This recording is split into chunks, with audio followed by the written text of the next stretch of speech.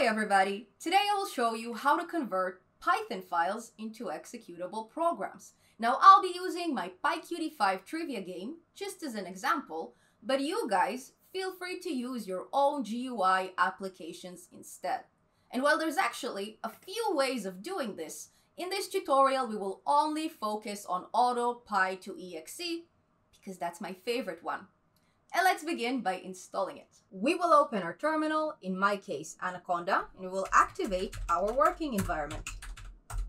Then we will pip install Auto-Py-To-Exe. And once we have it installed, we can run it with Auto-Py-To-Exe.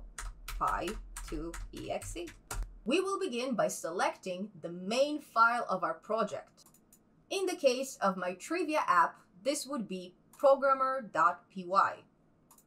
Next, we can either choose to save our app as a single file, or we can go for the one directory option. In my case, I don't really have a choice because my app consists of several files. I have two different logo files and I have a single functions.py file in addition to the main project file.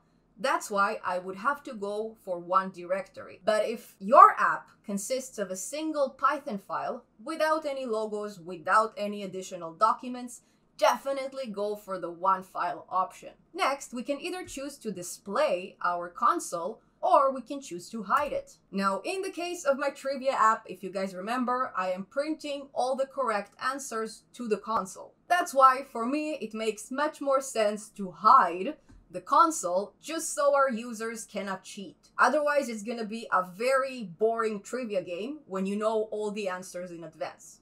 Next, we will generate an icon for our application. Now, if you guys are looking for a good example to icons, you can find them at the sidebar. All these lovely logos are actually icons, and we would like our app to have something similar. Now, I personally find that the easiest way to generate ICO files is to first design them as PNG images. For an example, this would be the image that I designed for my trivia game. And you can do this easily with Paint, with Inkscape, with Photoshop, Illustrator. Almost all the graphic software, at least the ones I know, are able to generate PNG files. And then once we're happy with the file we designed, we will simply navigate to convertico.com.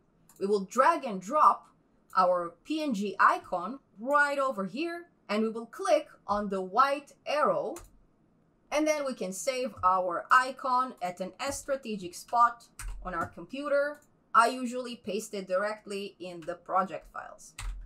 Then we will click on Browse, and we will select the same ICO file that we just downloaded.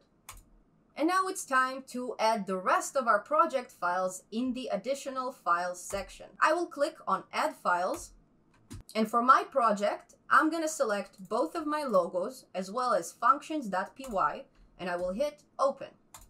And since my application is quite simple, I don't have any folders to organize my data, I will not use the Add Folder option. However, if your application is much more complex, if you have all sorts of folders in there, definitely use it, okay?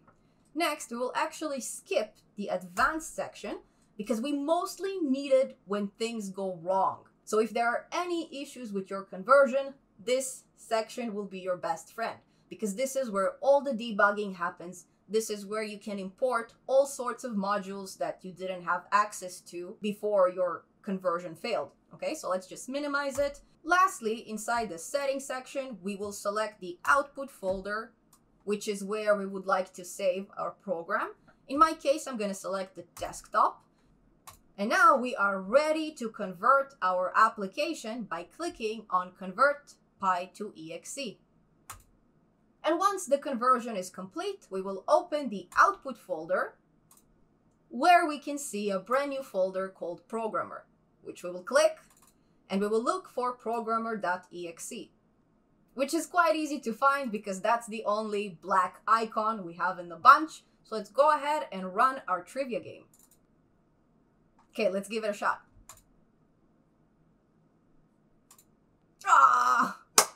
Almost, you guys. I was so close. So it appears that I am only 90% programmer, which is kind of sad because I memorized most of the answers during the testing stage of the app, but that's okay. We only wanted to check if this program works or if it doesn't work, and it seems to work, so that's awesome. And now that we've turned our humble Python code into a full-blown desktop software, we can easily share it with our friends and with our family who know nothing about GitHub and nothing about Python, but still want to use our projects.